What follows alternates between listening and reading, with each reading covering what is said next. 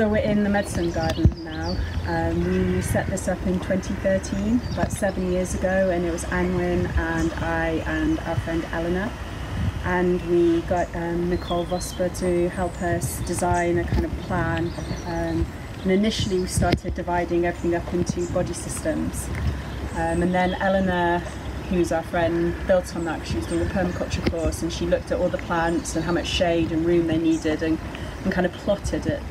And for a couple of years we kept to that, and then we've evolved, and I'll talk about that in a second. But it was a medicine garden for the last 7 years. We've had like regular volunteer sessions every month, 2 times a month. We've had hundreds of volunteers come through. And it's a really great accessible way of gardening because herbs don't need as much attention. So now because there's quite a few people from Herbalists Without Borders and this medicine garden involved in both projects, we've just brought them together. So a lot of the herbs now either go to the volunteers that are helping or to Herbalists Without Borders project. And we have like slightly changed the beds. Like you've got the nervous system bed here, which we'll keep. This is the immune bed.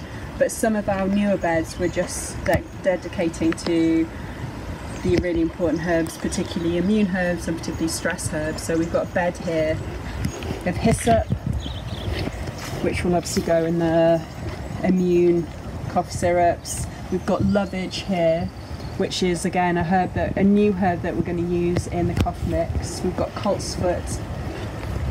This beautiful garden here is actually going to have a picnic table and be like more of a relaxing area. And then every other bed is divided into the body systems, the immune system, the hormone system.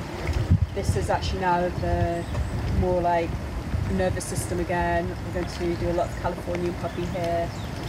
We're going to grow a lot of roses over there. Just developing. We also got a £2,000 grant to build this shelter education place, which has got a living roof, which has seen better days, and hopefully we can develop. So obviously because of the pandemic we've had to change our activities slightly, and we are still having volunteer sessions at the garden, albeit much smaller sessions with fewer people. But our aim is to open this space up not only as a medicine making space for Herbalists Without Borders project in Bristol, but somewhere that we can actually invite the users of our service to come and grow herbs and make medicines as part of the project, rather than just as people who receive the medicine.